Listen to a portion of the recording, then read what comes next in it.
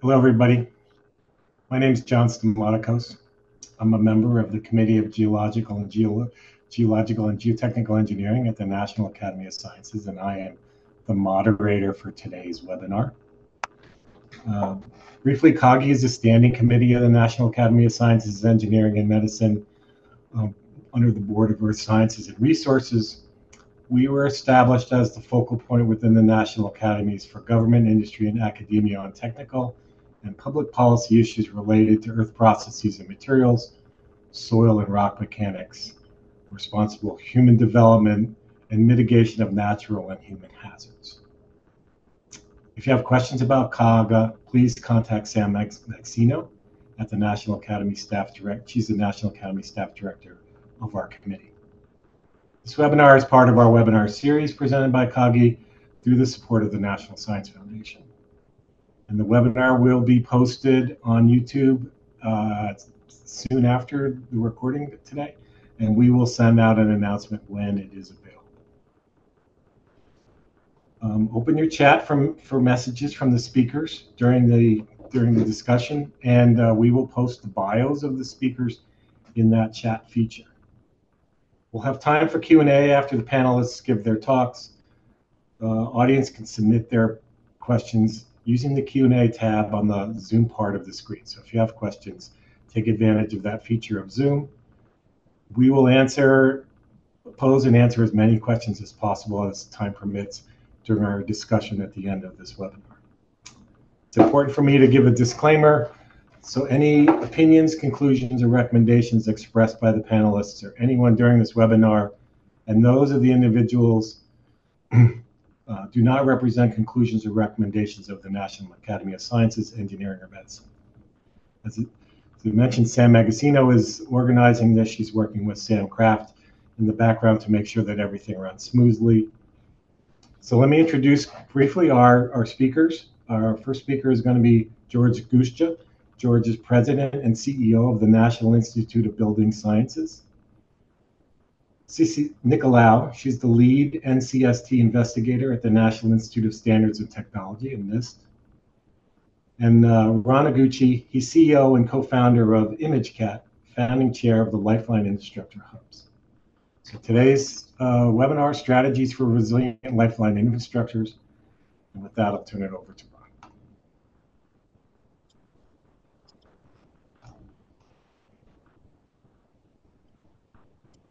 Good afternoon, and thank you for this opportunity to discuss Lifeline infrastructure and its impacts to a resilient built environment. I'm especially delighted to be here with Samantha, who participated in our inaugural Lifelines Hub workshop, and with John for his leadership in bringing this important issue to the forefront. This is a topic that was first introduced to me when I was a cadet at West Point, and it's been so impactful in my personal and professional life that it was a large focus during both my master's studies at Oxford and my doctoral work here in GW. I wanted to start off with just a little bit about that personal journey. My professional career started in medical facilities and systems, so the vertical environment specific to medical facilities. But it has progressed over the years to the heavy civil lifeline portfolio, especially heavy in water and transportation with some energy mixed in. And that's because of 5 very formative experiences that very much brought awareness of the importance of lifeline infrastructure. The first was when I was an active duty medical service corps officer in Kosovo. During the 2002 Jelani earthquakes. There was a 5.7 magnitude earthquake, and it introduced me to the need for resilient lifeline infrastructure. It was very much something that I had not previously been aware of. And then from there in 2003 as a brigade engineer and then as a national director for health facilities in Iraq, it was, again, very apparent how interconnected Lifeline's infrastructure was and how essential it was. Then later on, I went back to Iraq with the Corps of Engineers as a civil servant, working on a $1 billion reconstruction program. And then from there, in the private sector, I was working with MWH, now Stantec, and I was the last private sector program manager for the New Orleans recovery program after the Hurricane Katrina, and again witnessed firsthand the impacts that Lifeline infrastructure, when it is not addressed quickly, and you have the quickest functional recovery after event, how that cascades later on and through the years. And then finally, I was a volunteer chief of party for Project Hope after the 2011 Tohoku earthquake and tsunami in Japan. There, I saw again firsthand what impacts the Lifeline infrastructure has, especially when you have entire buildings, entire subdivisions that are lifted up and then sent down stream from where the surge has came in. So you now have entire communities that have been separated from the Lifeline infrastructure that had previously been supporting it. I wanted to start a little bit with some information about the National Institute of Building Sciences, especially our link to the National Academies of Sciences. In many ways, I found reading our enabling legislation that it was always part of the vision of Congress that the National Academy of Sciences, as a research institute and one that advances human knowledge, that they would have someone to help support as the applied research, the application of the advancement within the domain of the built environment and for the public interest. And that is what we do. We are that bridge. So enabled by Congress in 1974, the National Institute was charged with identifying, evaluating, and advancing applied building science and technologies for the public interest. And one of the ways that we accomplish our mission is by convening the leaders of the public and private sectors of the built environment to explore innovations of today and what can and will significantly impact our future, and to identify, spotlight, and be part of solutioning the critical issues of the day. And that is very much inclusive of Lifeline's infrastructure. So just a couple example projects that you may have heard of in this space. The first one is the first one is a natural hazard mitigation saves report. I think many people may be aware of this. This was a longstanding report. It has been refreshed over the years. I think the very first time I ran across it was in 2005. And back then, it was the ratio was 1 to 5 is what I first read it. And the whole idea is that we, using the data available and the analysis, have shown that for Lifeline retrofits, the report details the benefits in that ratio. And you can see the different types of events, and then the impact of taking certain steps to that ratio. So it becomes readily apparent that it is incredibly beneficial to our society if we take a look at how we invest pre-disaster, pre-event, so that we can post-event make sure that we have a more resilient community that can withstand and then and recover quickly after the event. In many ways, this mitigation saves report is very much a foundation document for us that helps us guide how we look at and apply the various advances that have come forward through the years. A more specific study that we have done is this Portland Resilient Runway Benefit Cost Analysis. So in this specific report, we looked at in 2021 what the renovation of the Portland International Airport runway, using certain mitigation and advances and interventions, what would be the impact of that? And you can see for yourself on the slide that there is an incredibly outsized benefit, a huge return for every dollar that is spent to increase the resiliency of this type of infrastructure.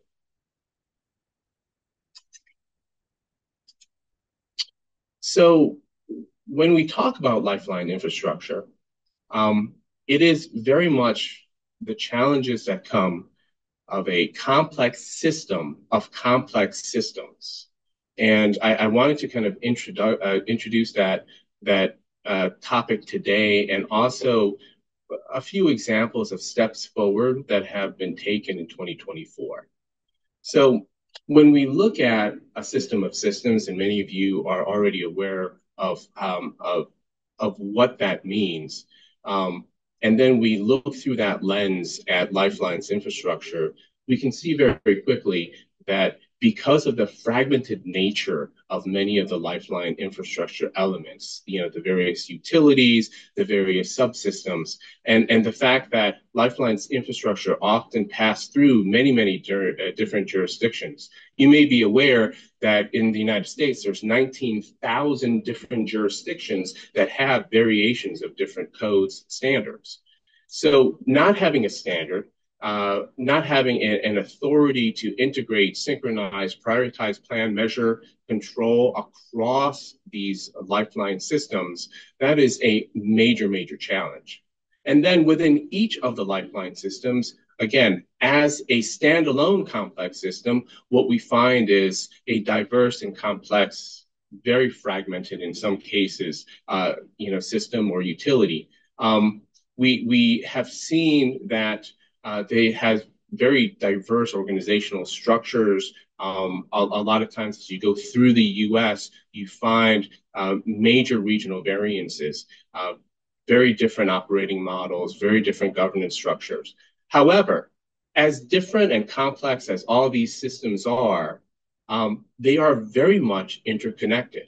And so the key highlight here is that our current Lifeline's infrastructure is marked by fragility, a great interconnected fragility versus the resiliency that the public needs. And so if we wish to protect lives, livelihoods, and our communities, what we need to do is recognize the integrated dependencies that exist pre-event and take mitigation measures that lead to a more resilient Lifeline's infrastructure post-event, and understand and try to prevent the cascading failures that often happen.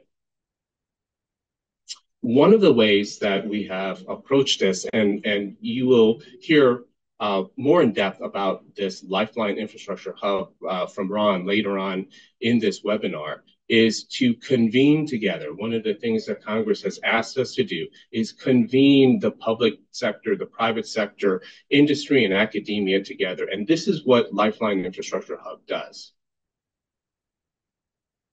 The goals and objectives are very much in line with our mission, which is in the public interest, to always, in the public interest, bring together for our communities. How do we look at the public and private sector coming together, bridging together, so that they can effectively deal with the issues of the day?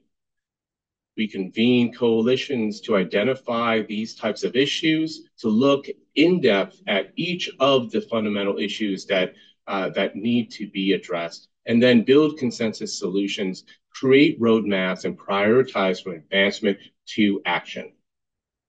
And by doing that, what we can do then is look at Lifeline resilience through legislation.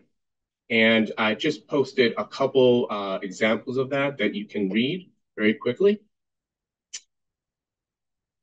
Thank you. I just want to take this moment again on behalf of the National Institute of Building Sciences to thank Samantha, John, Sissy, and Ron for their leadership and excellence and personal commitment to this. And I will be followed by Dr. Nicolau. Thank you.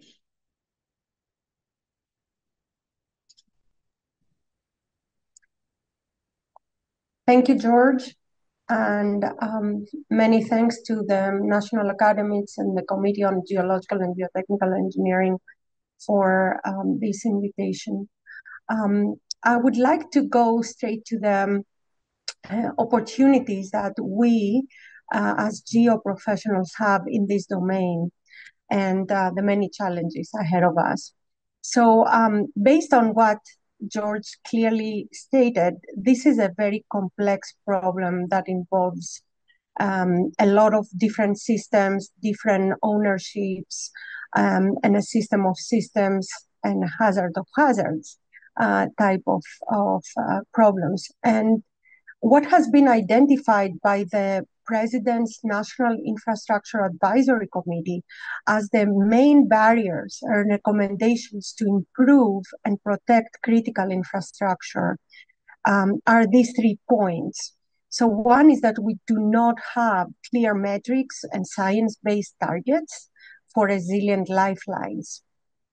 We don't have clear business cases that make the business case of resilience that could help incentivize financing and reduction in insurance premiums.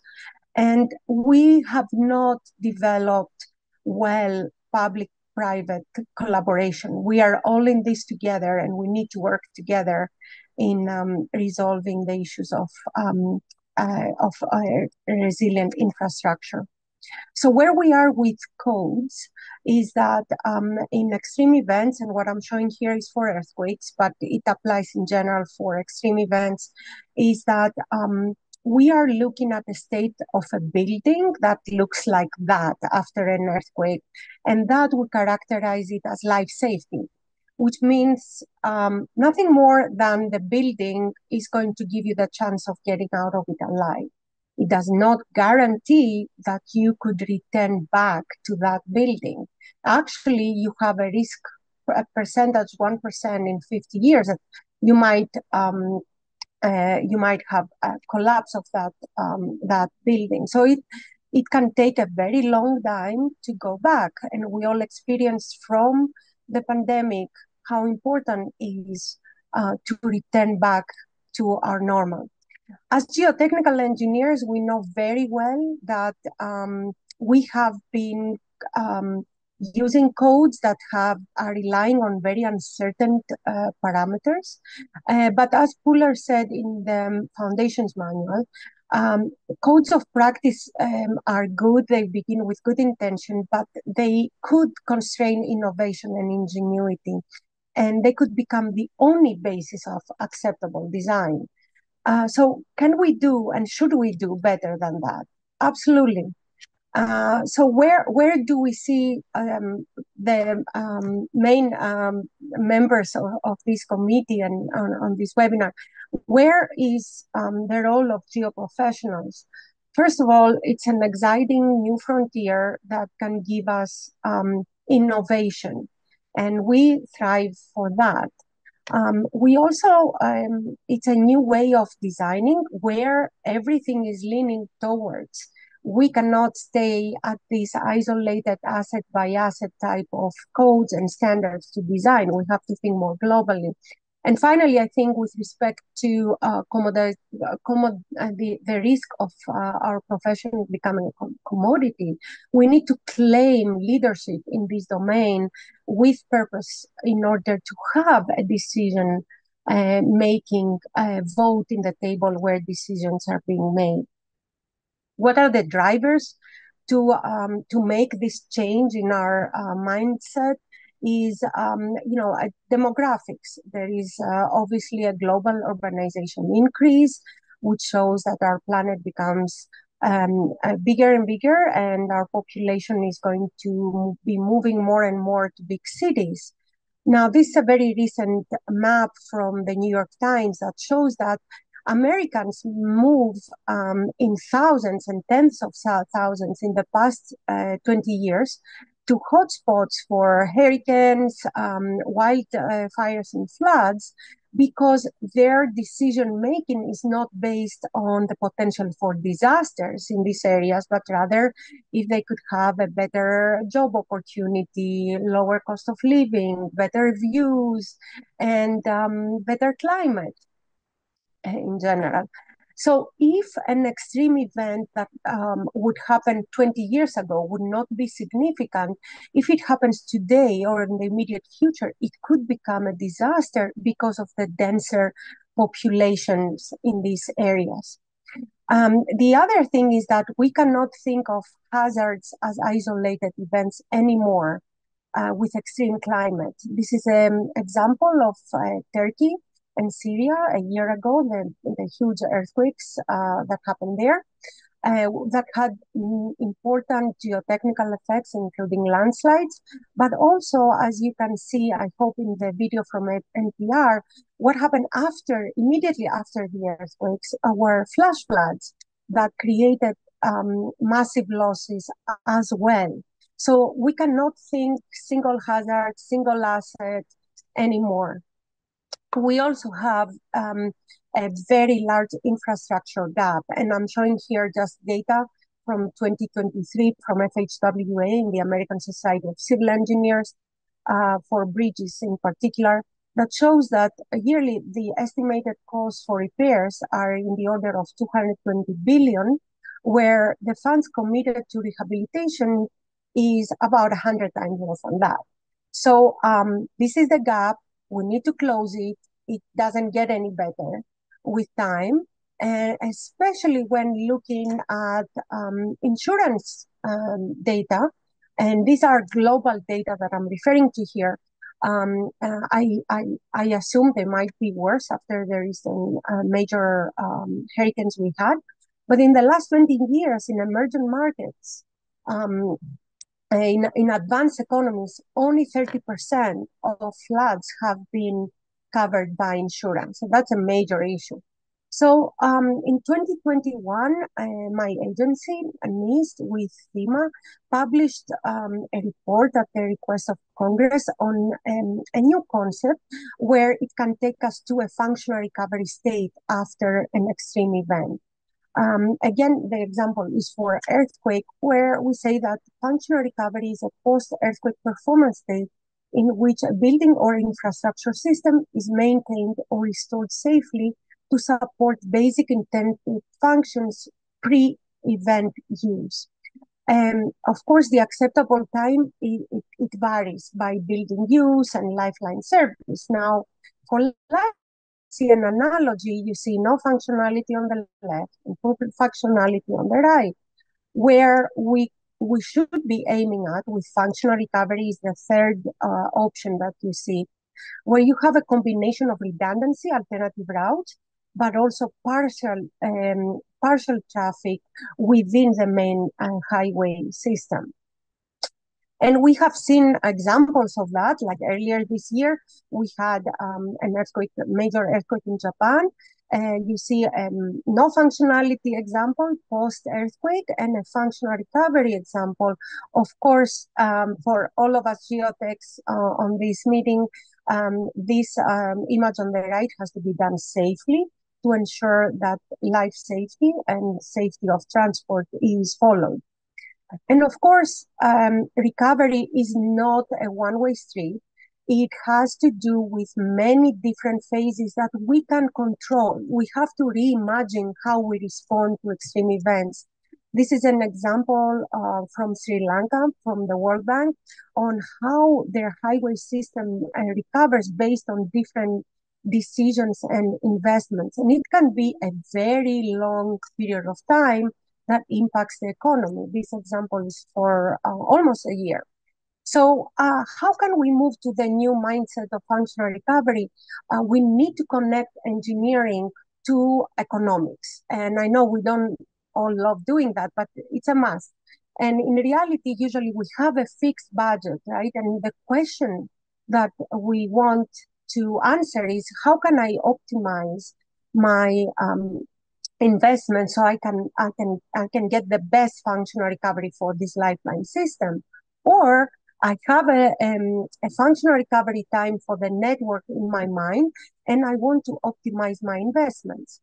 So we have to add to the physical damage and to just simple downtime other things that have to do with productivity, overtime of transporters, carbon emissions, operating expenses, very important freight claims, and gas consumption. All of these add to the risk, the way that we have been dealing with risk so far, and they reflect also the case for the return on investments that George showed earlier from NIBS, and how we can make the business case for investing in resilience. So for doing that, you know that a lot of this return on investment assume that the extreme event has happened, the 1 in a 100-year flood, the 1 in 2,500-year earthquake has happened, and that oftentimes to decision makers or to clients seems like a very long-term goal. So it would be great to have everything projected to an average annual loss, which is nothing more than the product of the total direct or indirect plus the indirect network losses in the for the hazard we are looking at, or for multi-hazards, even better, times the annual probability of this event to happen. That product is going to give us an average annual loss.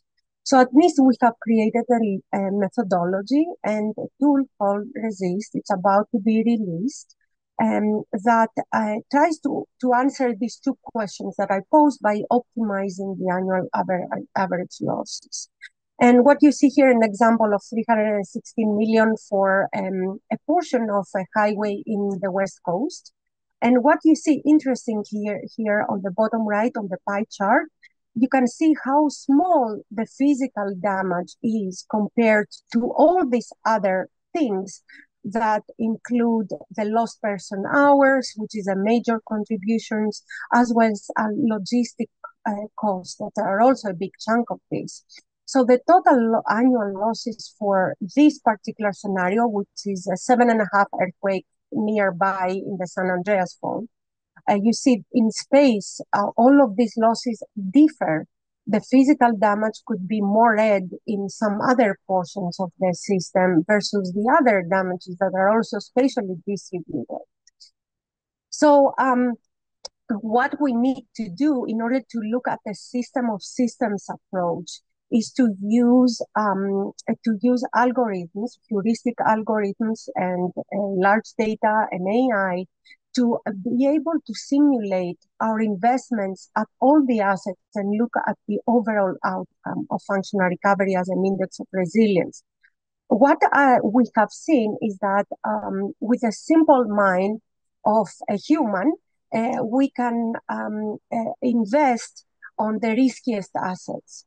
But there is a point of saturation in this investment where the asset is not giving you back much in terms of functional recovery or even safety. So you're better off distributing this investment. And this is what we do with these algorithms that help us a lot to simulate traffic.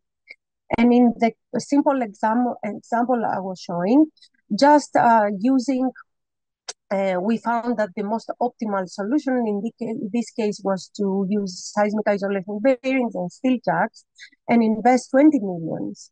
And what we would get in a horizon of 20 years projections in terms of annual reduction is 92 million.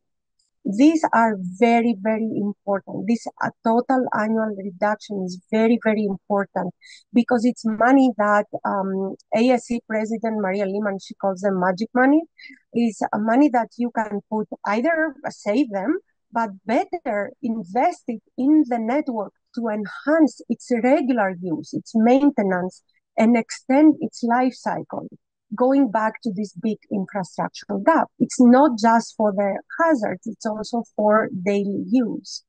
So this is also applicable. We have seen it in cases for flooding, where we have a lot more contributions from the geotechnical community, where we can have this is an example from a countrywide application in Pakistan by the World Bank using the resist methodology, where you see that in the extreme flood scenario, you have the need to do major investments to protect from scour, from failure of foundations, from widening the river itself, road rehabilitation, protecting from landslides, and things like that.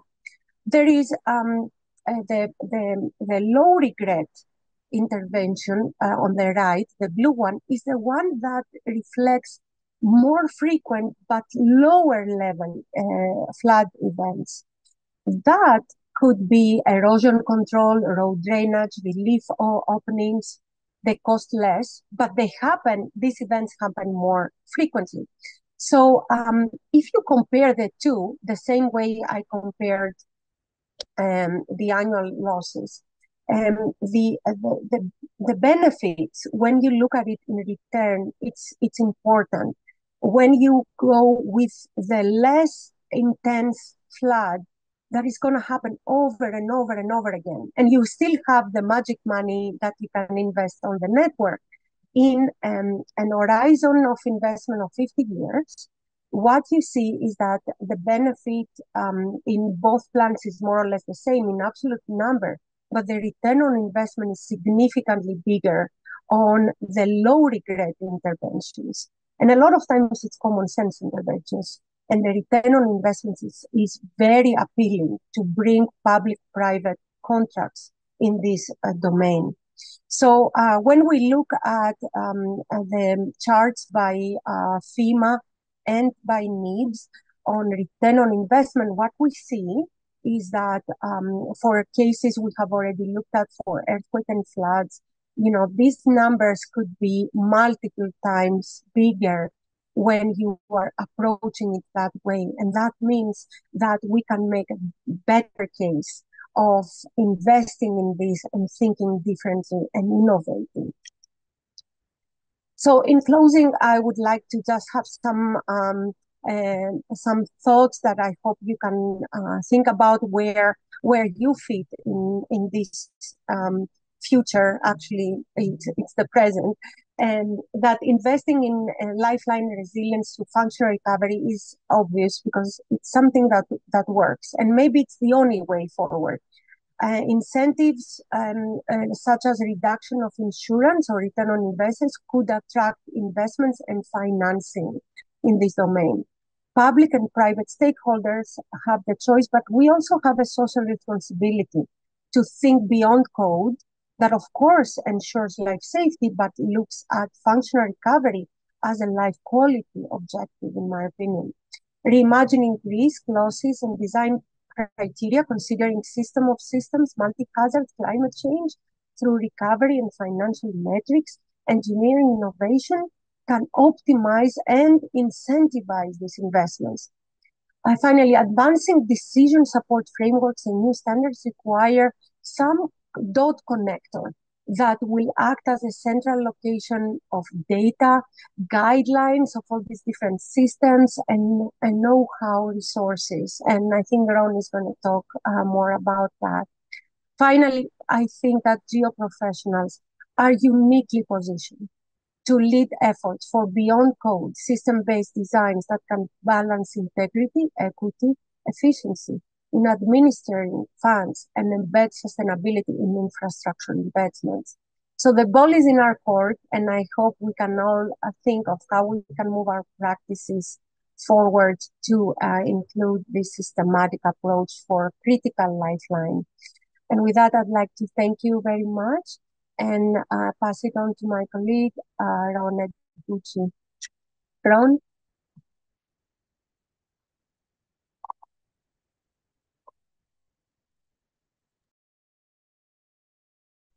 Thank you, Sissy, and a great presentation. So good morning, good afternoon. I'm very pleased to be here with everybody. I want to start off with something. The thing is, guys, that our lifelines are getting very old. A lot of them are over 100 years old. And what that means is that a lot of them require a lot of maintenance. They become more vulnerable to things like natural disasters. And then the other things, if you think about it, our disasters are becoming much more severe. They're more frequent. And so when you think about both of these things, you've got kind of a perfect storm. We really got some very vulnerable lifelines infrastructure. And I think it's extremely imperative that we begin to think about things that we can do to make our lifelines and ultimately our communities much more resilient.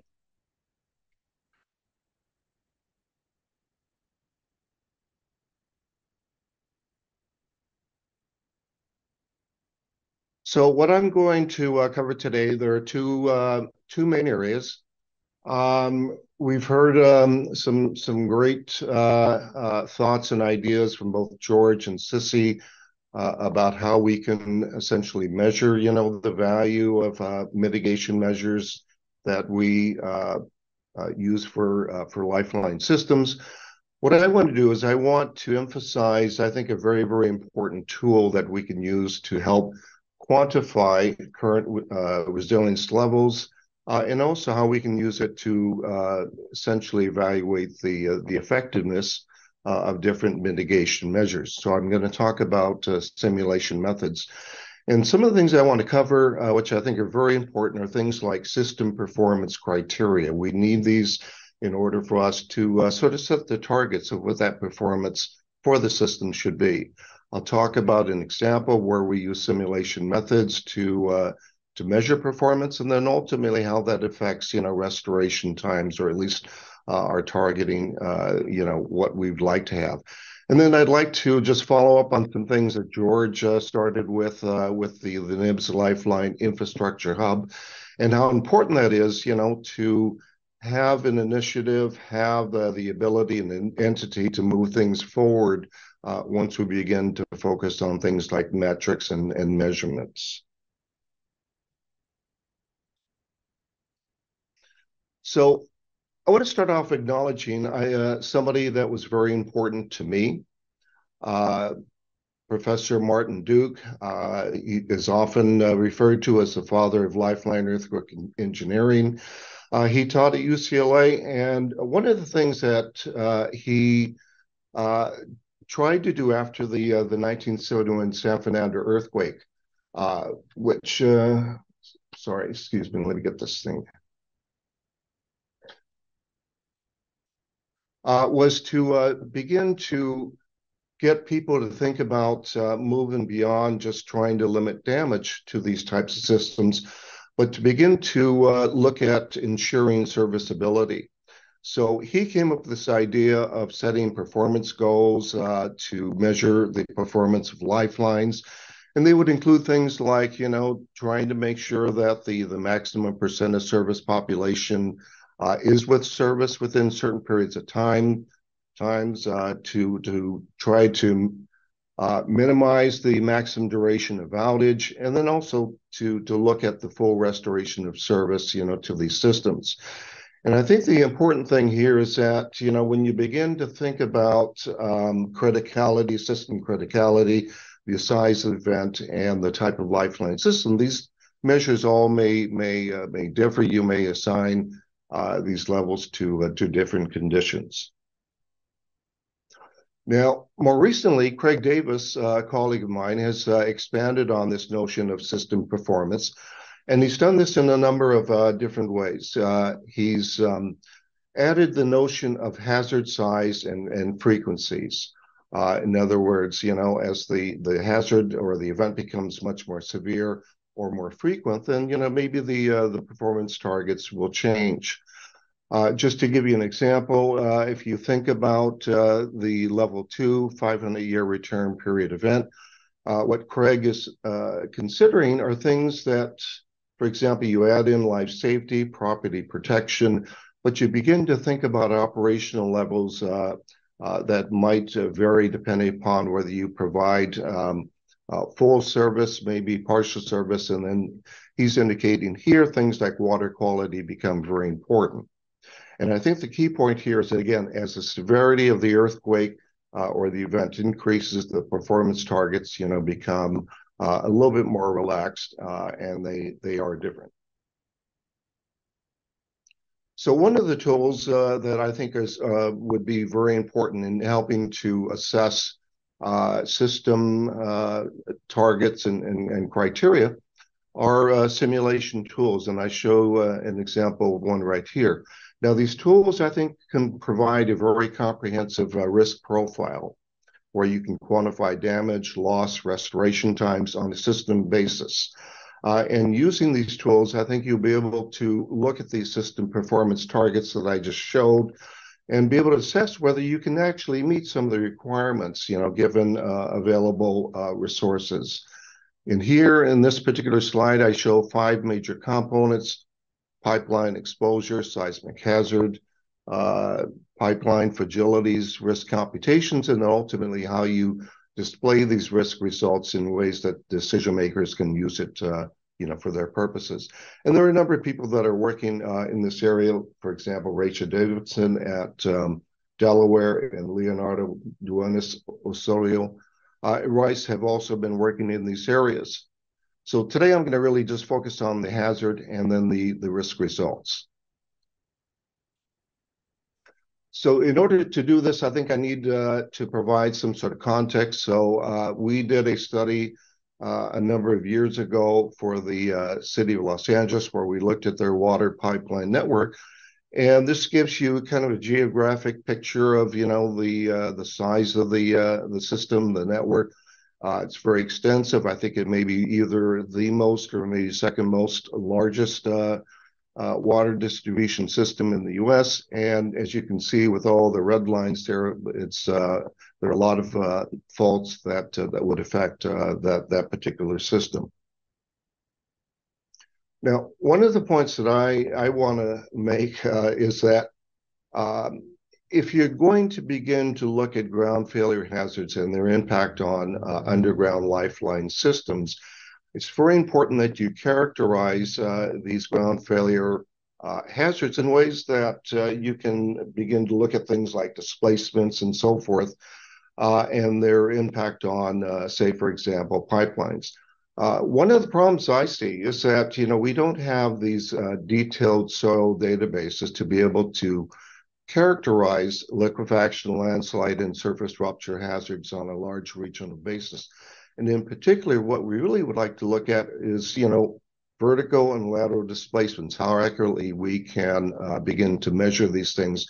And this is where I think we need a lot of attention, especially when we begin to look at the regional performance of these buried networks. Now, if we implement the 5 steps that I showed in one of my earlier slides, we create what I call risk profiles. Risk profile will show you some either expected damage or loss as a function of some probability of the event occurring. In this case here, what I show is an average return period. Some of the things that I think are important is looking at the expected number of repairs that you might have in an event. And when you begin to compare that to the return periods, for example, you look at a 100-year return period, what we're projecting here are 1,500 repairs for a 500-year return period, 3,500 repairs looking at the chart on the left, which is primarily shaking, and for the 2,500 year, over 5,000 repairs. The chart on the right is for ground failure hazards, just looking at pipe repairs that might be caused by that effect. And you can tell by the order of magnitude that there's a big difference here. And the reason being is that ground shaking hazards will affect basically the entire area. Ground failure effects are going to be more limited to smaller zones, and therefore the amount of damage and repairs, would be less. But I think that when you begin to look at, what happens in these smaller areas, the severity of the damage is going to be a lot higher. And then I like to translate this into essentially a system level risk curve. And what you see here is taking the repairs, translating that into the number of repair days that would be required to bring the system back into operation. And again, tying it to average return period. And the one thing I wanted to mention is that in creating this kind of curve here, you're actually creating a whole event set, a large number or a sequence of events that could cause damage to the system, and you're trying to incorporate that into a broader probabilistic result or output. So in this case here, we're looking at, say, for example, if you look at a 100-year return period, we see that the number of cumulative days that you would have in terms of repair would range somewhere between 2,000 and 4,000 repair days. And, that's like if you've got one repair crew, it's a long time for that one repair crew to make those repairs. But when you begin to factor in and normalize, those repair days by the number of repair crews, you find that, for example, for 200 teams, that 2,000 to 4,000 actually becomes 10 to 20 days. And then finally, I'd like to make the point that, when we begin to look at system performance goals, the table that I had at the very beginning, this is the sort of result that you can use to determine whether the goal that you have could be met based on the resources, that you may have to make the repairs. So here's a table that shows, for example, for the 500-year return period event, you'd expect a little over 3,000 repairs, and it would take essentially 200 days for 200 repair teams to be able to make these repairs, within 30 days. And if that doesn't meet the performance goal, then you can add more repair teams to reduce, the number of repair days. So in this way, you can begin to look at how you might use a set of performance targets to guide maybe your strategies either for response or for improving the resilience of your system. So I'd like to segue into Lifeline interdependencies, and I've got only one slide. And the reason being is that I really want to pose this as a challenge because, this is a very important topic, how lifelines and lifeline performance affects other lifelines. I think we don't really fully understand the complexities there. We don't have methods or methodologies to be able to quantify that. And I think that, moving forward, I think we really need to begin to do research so that we can create the sorts of tools and databases for us to do these sort of measurements. Anyways, I'll segue into the last part of my presentation. I want to build on some of the things that George talked about in his talk and just emphasize that, this idea of forming an entity that can begin to look at, once again, the need and the importance of lifelines for community resilience, establishing this Lifeline hub was was a very important milestone in my opinion, and this was done earlier this year.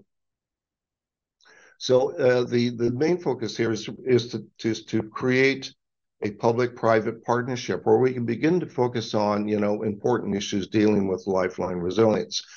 And George showed this particular slide, and I'd like to, call this sort of our holiday slide, because this was the sort of our inaugural meeting where we got the advisory panel all together. And at the same time, we also had a workshop where we discussed some very, very important issues related to lifeline resilience. For example, first of all, trying to understand all the factors that affect the performance of existing lifelines. And then more importantly, to really focus on what actions and what activities are needed in order to improve the resilience of these systems, moving forward. And then finally, some of the recommendations that came out of that workshop, plus additional meetings that we've had with the advisory committee afterwards, are highlighted here. For example, Sistine mentioned the need for metrics and methods for quantifying resilience. And this is one of the things I was hoping to get at least on the table here with my presentation. I think number two, it's very important to be able to translate this knowledge, any knowledge that we get, into things that we can use to better design and construct our lifelines. So guidelines, standards, and codes are going to be very important. And then finally, creating a better framework for us to establish, I think, long-term policies regarding lifeline safety, performance, and resilience. Anyways, I appreciate having the time to participate in this webinar, and at this point, I'll turn it back over to John. Well, thank you all for really interesting and fantastic presentations. We've gone a little long, and so we're going to ask our panelists if they would mind staying a little bit longer so we could entertain a lot of the great questions that we got from our audience and from and discussions that I think would be very interesting among the panelists. So, so I'm going to take prerogative and extend the meeting a little bit past the hour, so we have a little bit more opportunity to have a good Q&A session. I think I'll start off, Ron, just back to you. And we've seen a lot of examples here of sort of federal-private partnerships, a lot of discussions at that level. Given what's recently happened in North Carolina, how do you imagine your organizations are interacting with other government agencies at the state level or the local level? Well, I think that there could be a number of things that we could contribute to that. Number one, I think it's going to be extremely important, for us to collect information, to be able to document and record, what sort of damage has occurred, how that affected things like restoration times.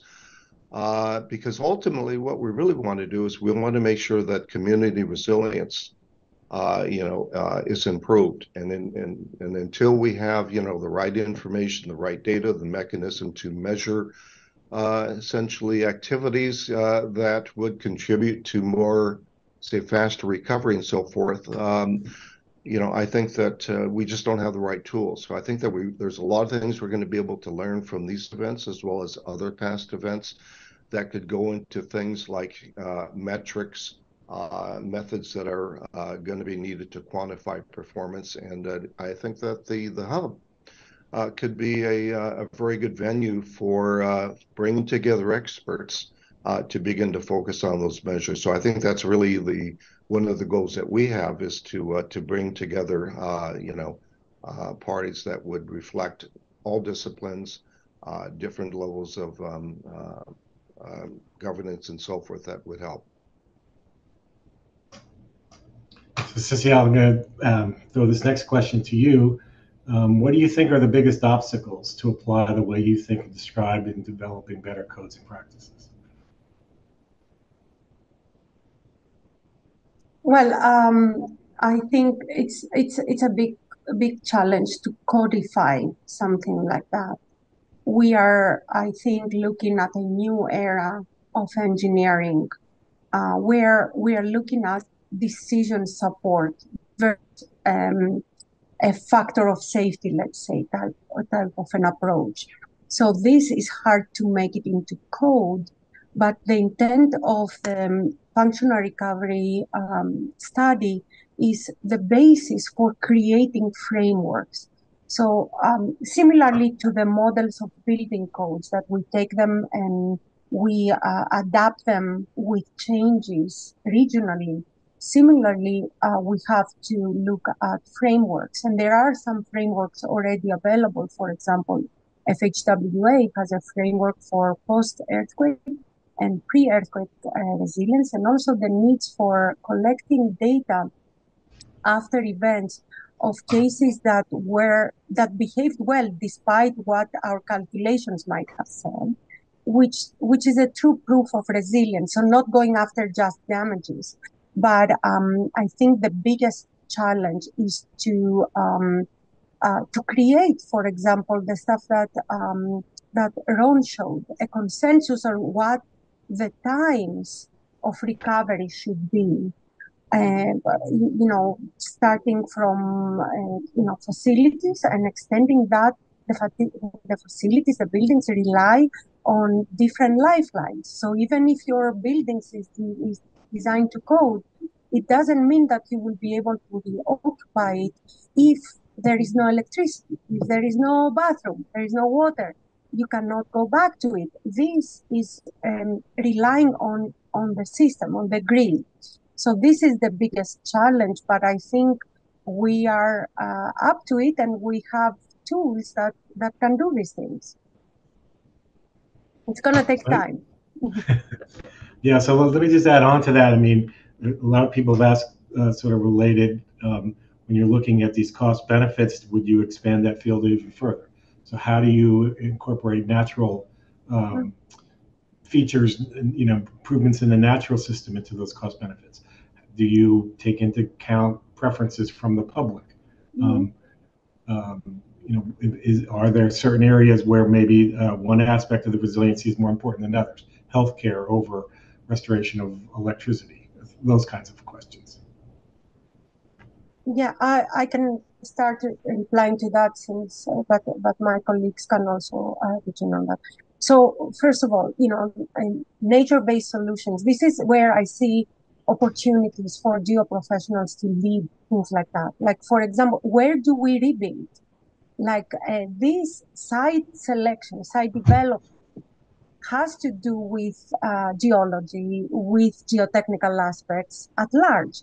It's not only the planners or how we want it to look. So there are opportunities there. Now, in directly answering the question, what we have been doing in our methodology is having an aspect of resilience to be how much does your solution contribute to the reductions of CO2 emissions. And there are two ways that we are looking at that. One is obviously when you look at transportation, as an example, how many more cars are going to be longer on the road, so they're going to have more emissions. The other one is that, is my solution more green than the other one? So you may have two equivalent solutions that give you the same resilience results in terms of functional recovery, but one is green on nature-based, the other one has, a huge footprint. So that has an evaluation. Now, how much the public has to do with it is a whole big chapter that I think we as engineers at least should do a better job communicating. Because if the public understands, that's why I'm talking about decision support systems, there is not one solution that is perfect. There are many solutions with pros and cons, and our regular risk benefits analysis has to be expanded to aspects of that nature, of climate impact, of sustainability, of equity, of a lot of different things. So if we are able to communicate this, we can have the stakeholders be part of the answering what is the right question, going beyond the environmental impact studies, which in general have solutions like that and all that. So the other part, I can pass it on to George or Ron, but in terms of healthcare or other stuff, this is critical in functional recovery, is to look at assets.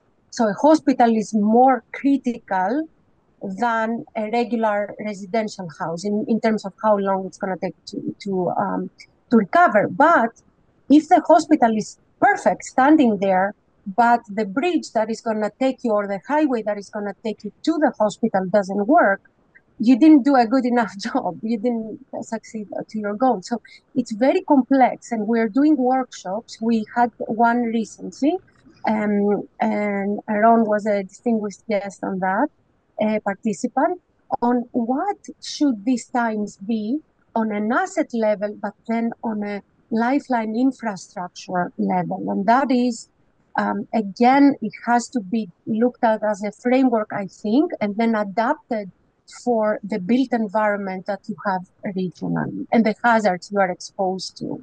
But maybe, Ron, you'd like to add to that.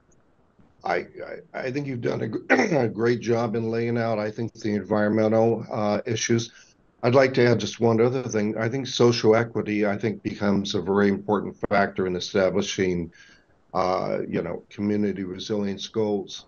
I think that, bringing into the picture the distribution of populations, things, that I think are going to be very important in terms of bringing back the recovery of a community. So I think social equity, is an important factor.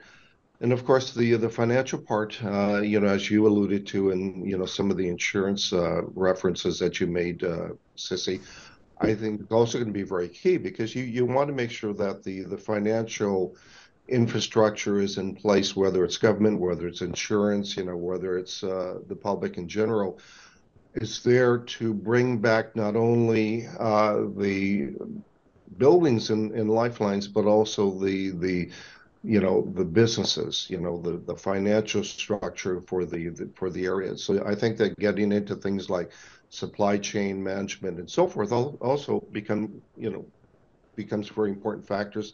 Makes it a little bit more complicated, but the notion of community resilience is a complicated issue. So it's very multifaceted, and I think some of the things you brought up, and then the social equity, I think, are very important.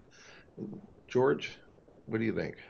I did want to specifically talk a little bit about healthcare and about health services as a lifeline infrastructure element. And it's where I started. It's where a lot of my passion is.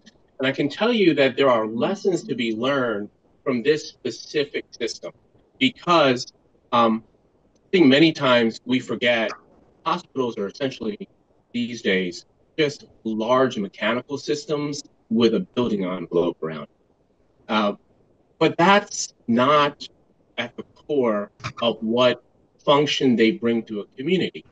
So over the years, healthcare has developed its own type of resilience through redundancy and also through service level that can be continued, basic service level. So what I mean by that is, in 2003, in Iraq, in Baghdad especially, there was a brownout all across the country, blackout rolling into the city.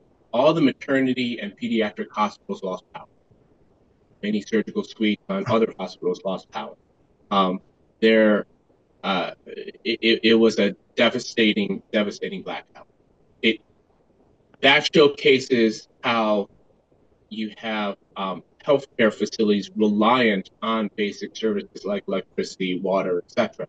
But what is sometimes lost is what happens when that connection is broken.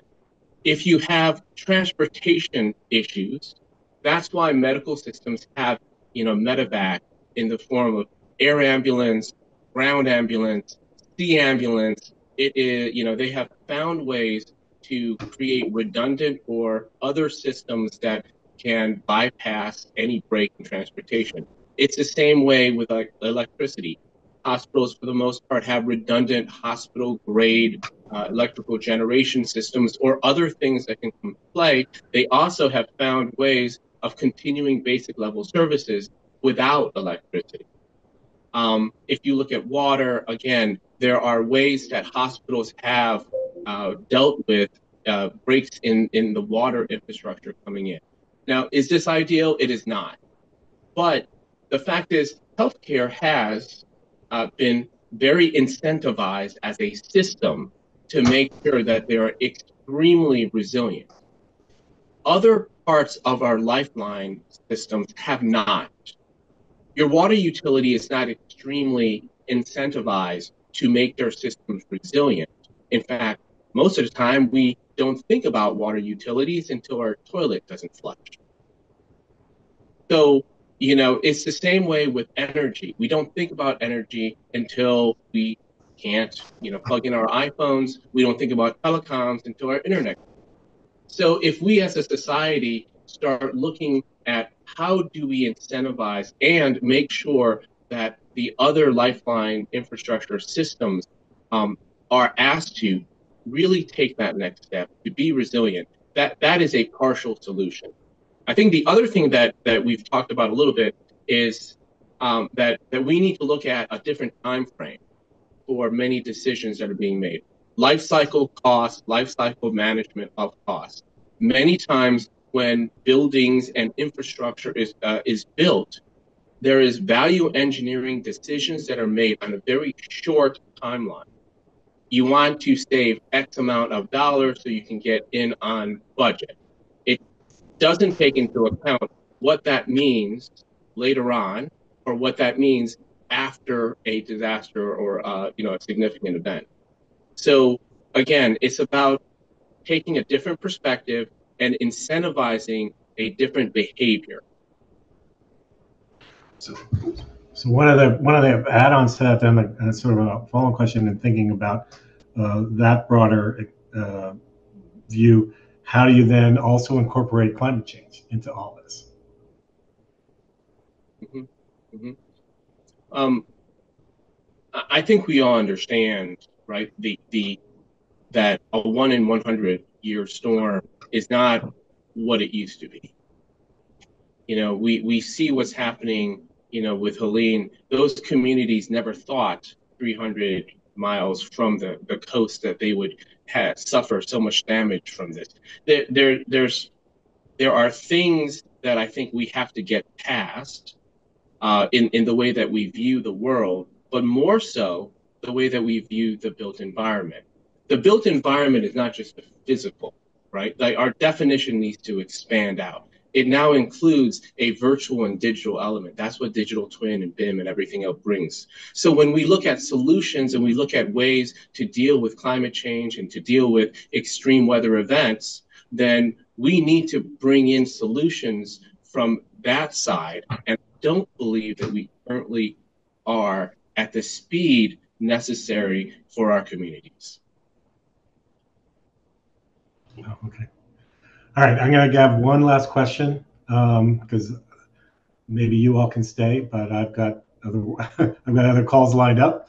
So will there be international events organized by the Lifeline during the Lifeline agencies, or with other countries or international researchers who might join these efforts? Are there any plans to produce guidelines or documents for disaster risk assessments of lifelines internationally?